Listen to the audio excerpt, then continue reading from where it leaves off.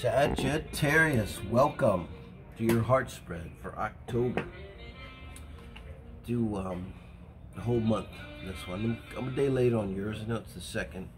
Normally, Sag, Capricorn, I get out every Friday, but I moved. I'm just a day late, but we're rocking it. And just going to read who's in your heart, really, heart spread. 8-card spread using the Gilded Tarot Royale. And kind of look at it a little bit like Synastry, see how you're interacting with whoever this is on your mind. This picks up, it doesn't necessarily have to be someone you're with, you know. Definitely someone you're thinking of. So a night shuffle, because I had a false start, do some noise. Oh my God, there's two beautiful, so you gotta Google this. I don't know this one, but it's some kind of parakeet, small parrot, yellow. Parrot maybe, and they're just sitting up there, kind of a little bit like they're sitting like morning doves do. I can't get a picture of my now, but I love that. That's a spirit messenger right there. There wasn't ever one. Thank you guys. So we're coming into this. This is you. Lack mentality, Sag. In terms of where your mind and heart is at in general around love and relationships. And then I want to kind of look at where your person is in general. This Tauran energy here, the Hierophant. Wow, just look at this. It's like you come in like a pauper, and they're the Hierophant. So how's that going to work? So someone's saving you. Kind of look at how that's radiant, you know, or darn well enlightening you. This person could be religiously, spiritually enlightened. Doesn't have to be religious, spiritual enlightenment, you know. And right now I'm just looking kind of at your energy, sorry guys, and at your person's energy. And I thought it'd be better up here, but apparently not. But I could just see how that's going to work when you come together. I mean, they're going to be enlightening you, helping you in a lot of different ways. So let's see how you're reacting to them. King of Swords. Wow, you level up in terms of the way you react to them, and I don't know whether you overcame the lack mentality. This could also read as a past position here, this way that you are. But when you're in relation to this person, this is the energy too of being very strong and confident and really, you know, he's got this, I mean, he's a king, right? But he's got his sword out of the sheath there, you know, like playing a tough guy. So this is a little bit in reaction to them. I mean, it could be really hot sexual energy here, Sag. If you have some air going on for you, you could, Mars or something. So kind of wonder, like, if they're not coming on like a little bit too strong or preachy or something, Sag, and you're like, hey, I'm the guru, I'm the preacher. But you know, it could be a little defensive. But I mean, you're really like showing them your strongest self. That's what I want to say. It's like you went from, oh my God, I'm never enough and I don't know how I'm gonna make ends meet till the end of the month, to I'm cool, I'm way cool, don't even fuck with me. Just in reaction to this person. But I think it's, you know, you feel like you have to because they're up there. They're coming in with this Hierophant energy. Now this is them, how they feel. 9 of Wands towards you here, Sag. Wow.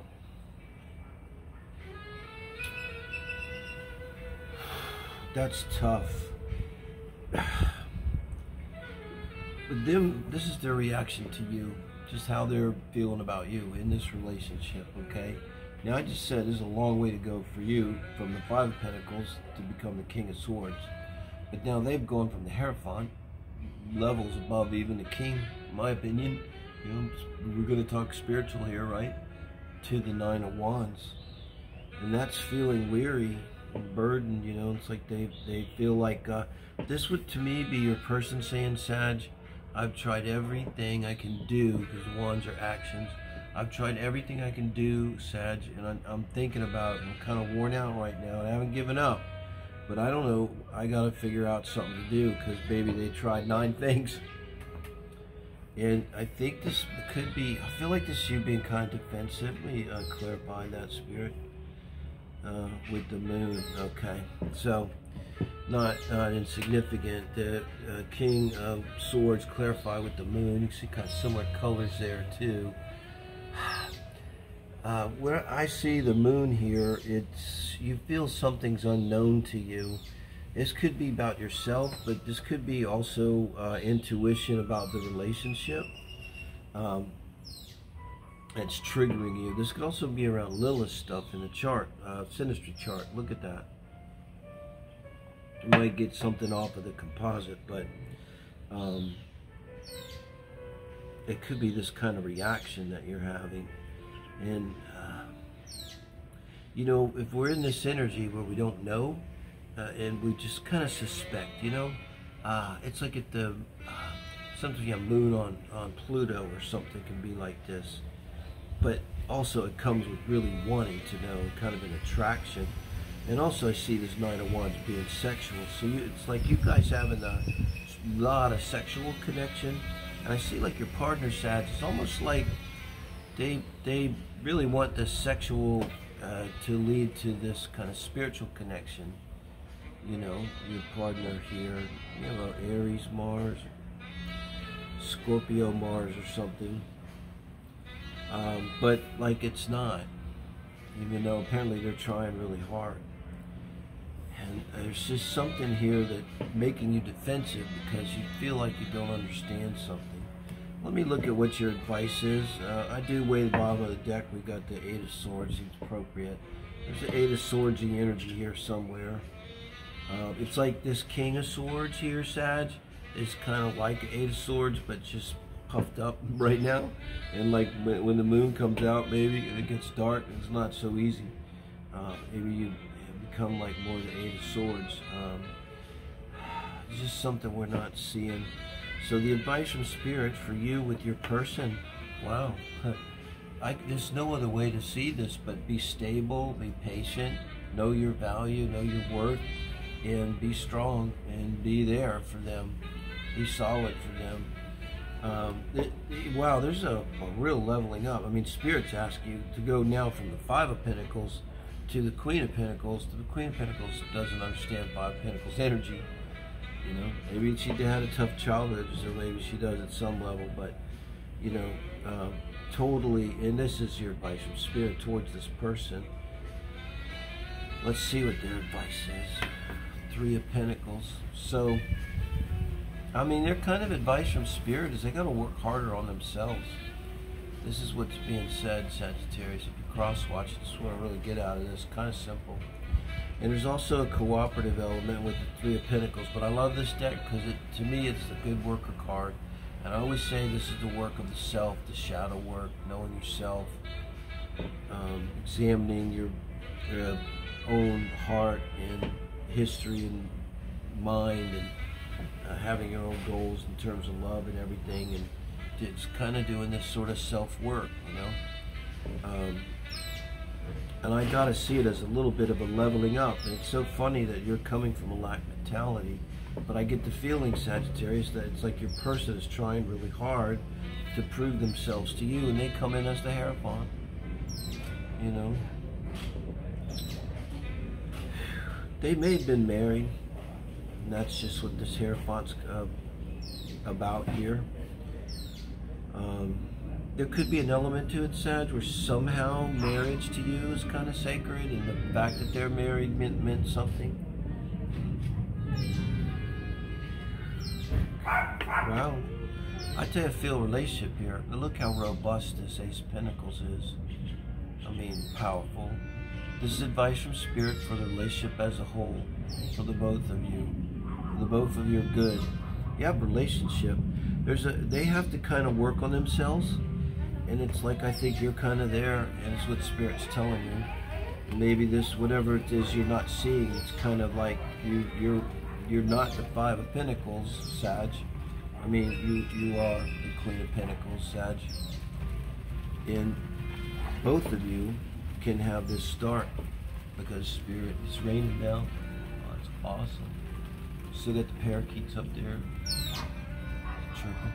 So, I mean, that's a new start, solid new start together as a couple. This is a composite. Now the outcome, 2 of Swords. Wow. Let me think about this one for a minute. 2 of Swords energy. It's totally about this moon. I mean, you'll see here, there's the very similar colors. There's even very similar colors in the King of Swords, not your original feeling towards your person here. And then clarification, and now the outcome. Yeah, this is about you, Sag. It's like this person's willing to put in the effort, and Spirit is telling you you can make a solid beginning here. And maybe the way that you deal with 5 of Pentacles energy of lack mentality is you invest something solid, you know. In this case, it's in the relationship, and you're being basically told by Spirit, Sag, that you can do this. You're not going to lose anything. You're very strong. You're Queen of Pentacles. So, you know, why the 2 of Swords? You need to clarify this. There's still something you don't see, and I think now you believe it's something you're not seeing about this person. So that means you may believe they're not telling you the truth. Okay, this I just don't know. I just don't know. Right. Hopefully this rain shower will pass without us getting wet. Okay. Ace of Cups. Yeah. This is the final outcome, the Ace of Cups. It switches it quite a bit. So you have advice from Spirit to make a strong commitment, and your outcome is the Ace of Cups. I'm going to be honest with you, I think it's fear commitment. It's all equal to fear commitment. Go ahead and make the commitment, and I think you're going to find that it feels really good. Make the commitment, it feels really good. All that stuff about Sag not commit, I commit. Right now I commit. I love it. So, that's a beautiful reading for Sagittarius for October. Thank you guys. Likes, shares, thumbs up, subscribe. Thank you, man.